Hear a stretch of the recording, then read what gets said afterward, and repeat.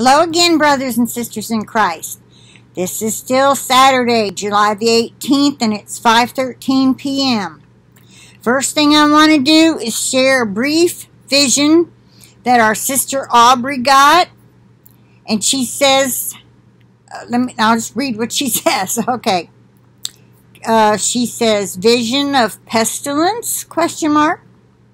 Hey, you ornery dog. You wouldn't believe what this dog's doing. Hold on just a minute. You know that's my pillow and you can't have it.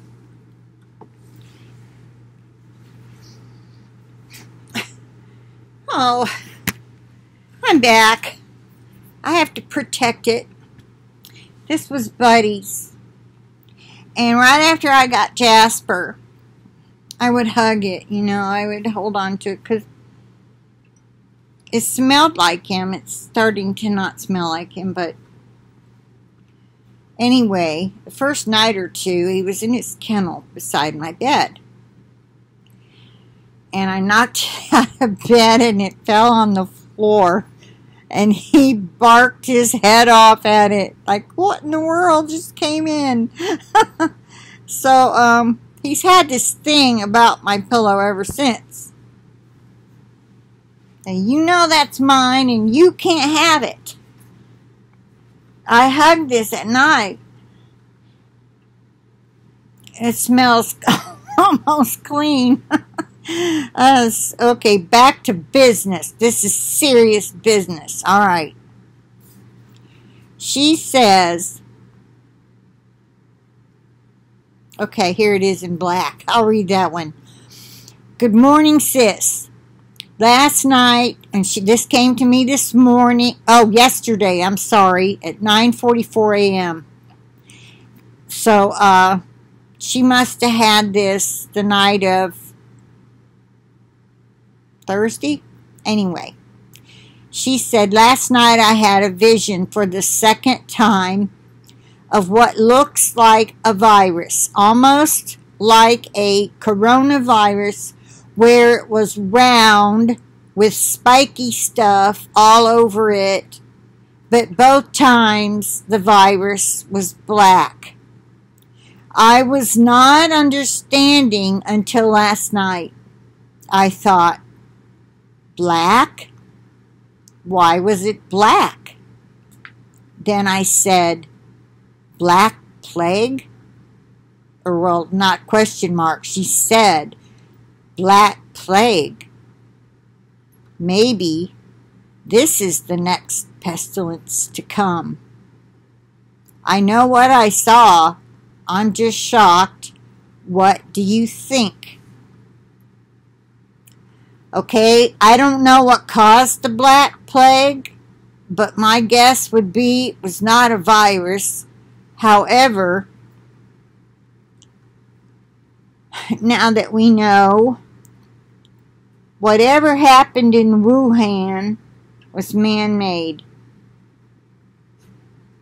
We've got people saying that the virus is part of the immune system and it's not even causing illness, okay? And then, of course, we've been told for how many years now there's been the Spanish flu caused by a virus and the polio virus, and then they made a vaccine for the polio virus, and every virus they've been able to find, even though what was that microscope I told you in the last video? Electron microscope. I wonder how long those have been around. You have to have one of those to see a virus. And I remember when I went to one of the many doctors I went to, he said there's no point in us doing a viral culture. It takes weeks to come back, and sometimes they don't ever see them. This was like early 90s. I caught this in 1990, so I'm not sure if this would have been in the first year or the second year. I don't know. They should have had electron microscopes by then, though. Still hard to find viruses. So this was a doctor. Now, I am convinced that the doctors graduating from the medical schools in America and probably elsewhere, those are run by the Jesuits as well as their other universities. Why not? Why not? They want them to, they want to control everybody.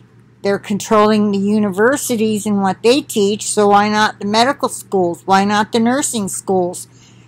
Why not teach them that there are viruses so they can say, you've got a virus? And I was taught viruses don't cause fevers. And then as I, got into nursing, I had a real high fever and had to be off work a couple days. And it seemed like I remember one of the nurses I talked to when I called off saying something about it being some kind of bacterial infection. Anyway, I'm not real sure on that. Let's just get back to this. All right, so she's had a vision twice now about the same looking thing as the coronavirus, but now it's black. We know it's mutated already. So whatever vaccine they're working on now, is it going to help with if they're combining the Black Plague with the coronavirus? I remember somebody getting a message from the Lord saying, or maybe it was their opinion, but seriously, do we not all think that the second round is going to be much worse?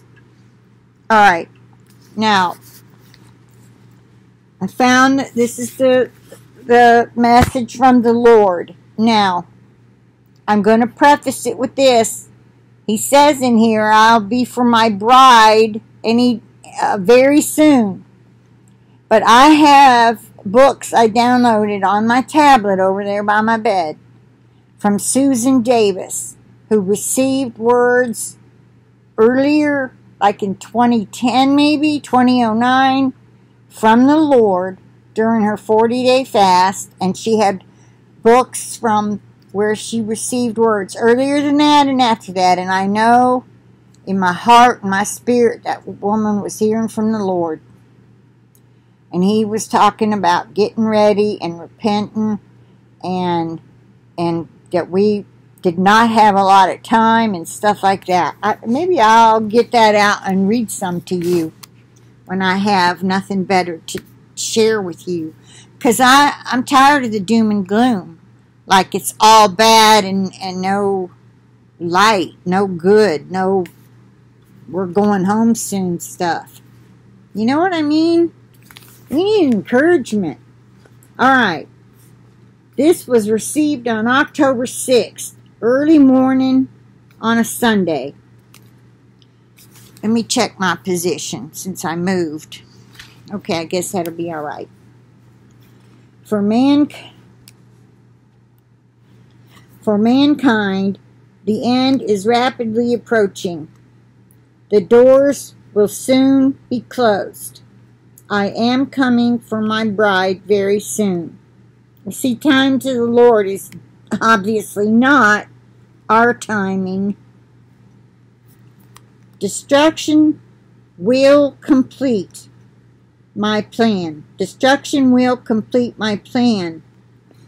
If you do not repent of your sins so as to be ready for my appearing, you will face the destruction I have planned for America.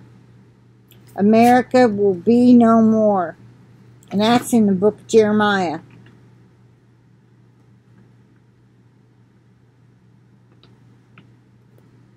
Pull it, Jasper. Oh, sorry. I got him a cloth bag. It's like a collapsible laundry bag for his toys, and I keep waiting for him to pull it over by himself. Pull it, Jasper! Pull on it! Okay, back to business. This is serious. Alright, it says, you have to repent of your sins so as to be ready for my appearing. You will face,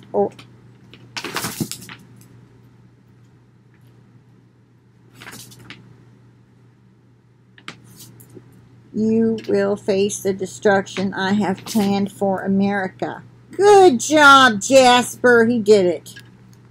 Too bad I didn't film it. I have planned. Okay, America will be no more. And I was telling you that that's in Jeremiah chapters 50 and 51, if you want to look that up. I, the Lord, have spoken. Prepare for calamity. You are nearly out of time. The day is fast approaching. I tell you, you have been warned. And there were lots of people back then receiving messages like this.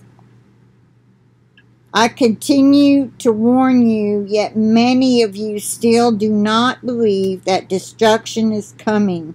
You want to believe I will come for you, and you will see no destruction at all. This is not true. Look what we've seen over the last, how long has this been? 7 years? October 6, 2013. Almost 7 years.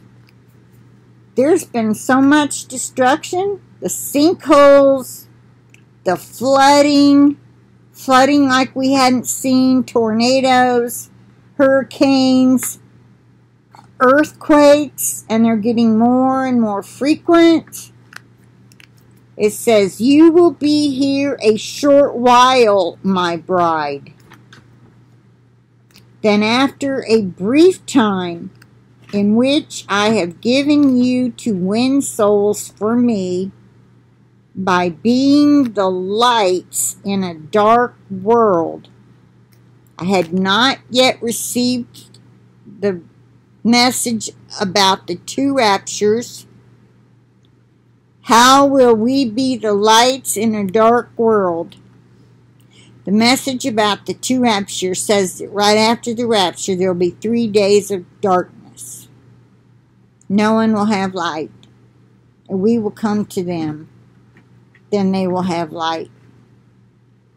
Okay. This is so exciting. Because when you put it all together, then it makes so much sense, doesn't it? Okay. By being you will win souls for me by being the lights in a dark world.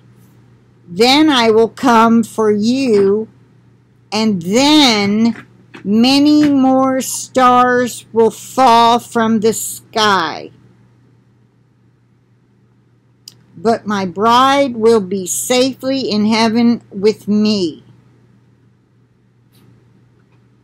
Search your souls, O beloved.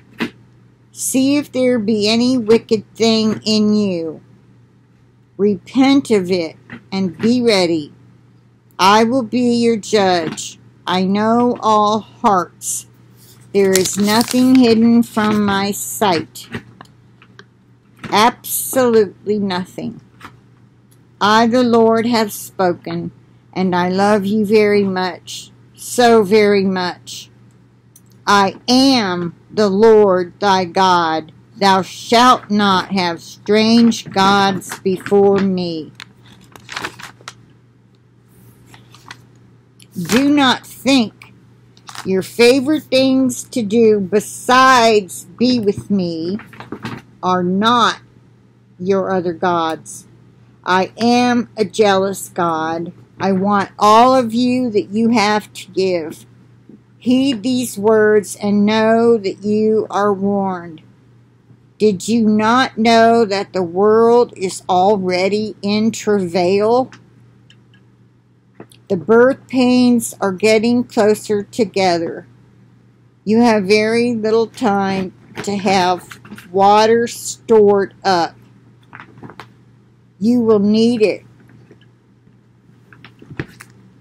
Now, this is strange. We got that. I got this way back then, and I had all this water stored up here, and my daughter did too.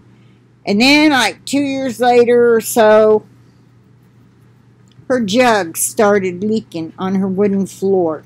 She had real wooden floor. We have faux wooden floors. She had to start dumping out the water and throwing away the jugs and buying new. And I don't know where she ended up storing it, but she ended up having a water, it froze for 5 days. They had no water and needed to use up every bit of her stored up water. So they could eat, drink, bathe, and so forth. Now, in another state, their water got poisoned, and people who stored up water then had to use their water for that. So I'm wondering if he gave this warning back then for people in different areas that ended up with water shortages for different reasons, and not just for the destruction coming. Anyway, he said, you will need it. Get what you need for survival. Do it now. It is not my will that any should perish, but many of you do not want my will for you anyhow. You want to live your own lives, your own way. Well, hopefully many that have heard messages like this have changed and repented and are no longer in that situation. This says you want to be your own boss, then face destruction and eternity in hell.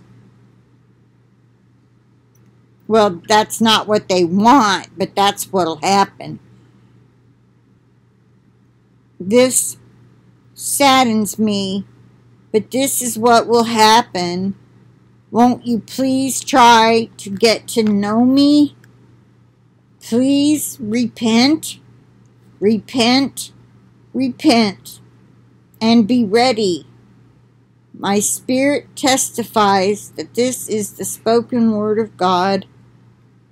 And then I wanted to add this verse for you to remember when it gets dark. Then Jesus again spoke to them, saying, I am the light of the world. He who follows me will not walk in the darkness, but will have the light of life. That's John 8:12. Okay, and I'm sure that's the end of it. Yeah. Okay, so maybe the saving of water, it wasn't for me. I ended up getting rid of all the jugs. They went way past expiration. One did start leaking. I did, when I have some in the fridge, like 5 gallons. I used to have lots of jars that I saved and had filled with water, and they lined the whole drawer, the door of the refrigerator, but they all got thrown out when I moved. And I meant to buy more, and I haven't.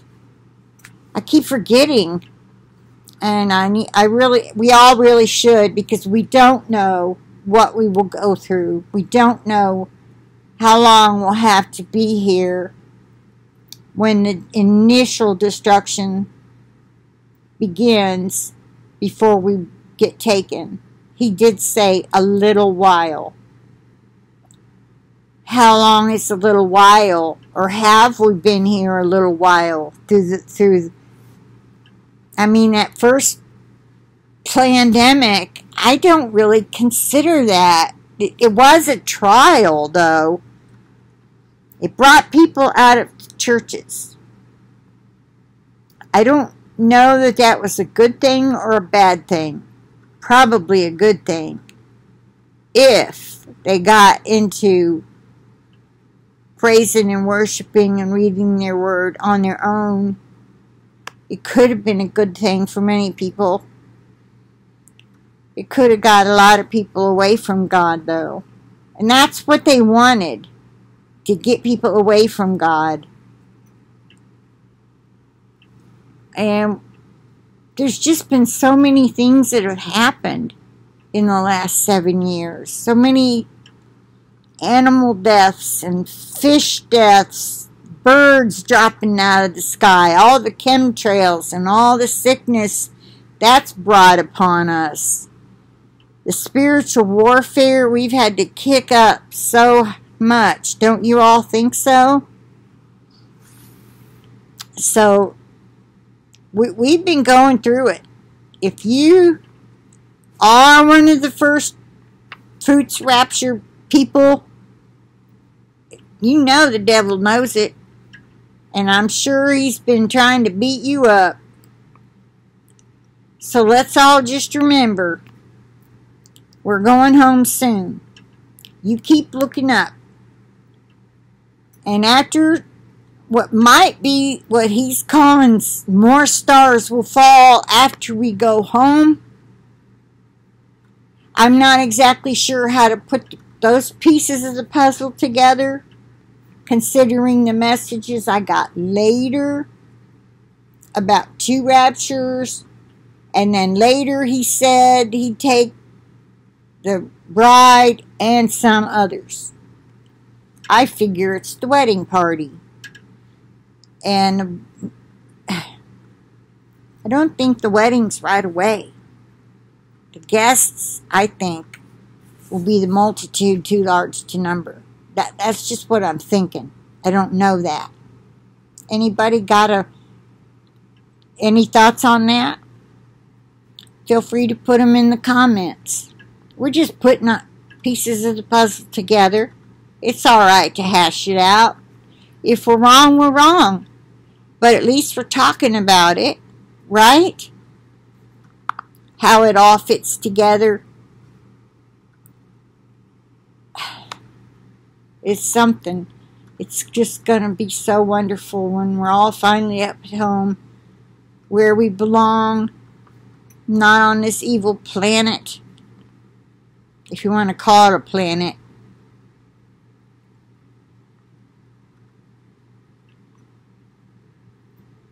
Anyway, I'm going to end it here. I played the blood of Jesus over this video, over the internet connection, myself, my computer, and over each and every one of you and your devices and your internet connections. And I pray we all remember to stay in the Word, in prayer, in worship. Keep reading Psalm 91. No plague will enter into my dwelling. Okay? I was praying that and thinking that would cover this whole building, but it didn't. It was only my apartment.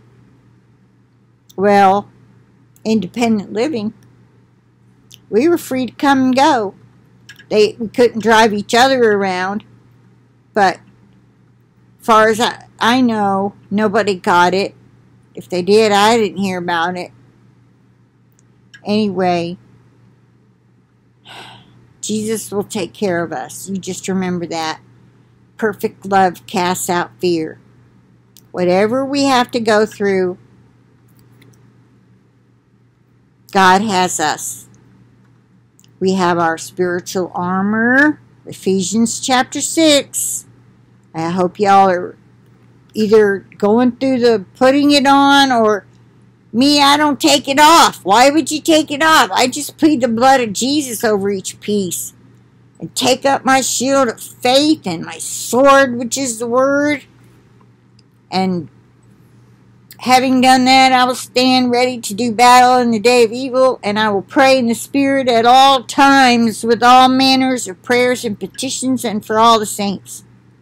And then I pray in the Spirit. And if you cannot, you just keep asking.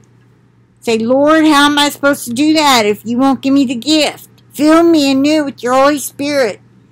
Keep asking the Lord to fill you anew, even if you pray in the Spirit. Tell him, I want a fresh infilling of the Holy Spirit.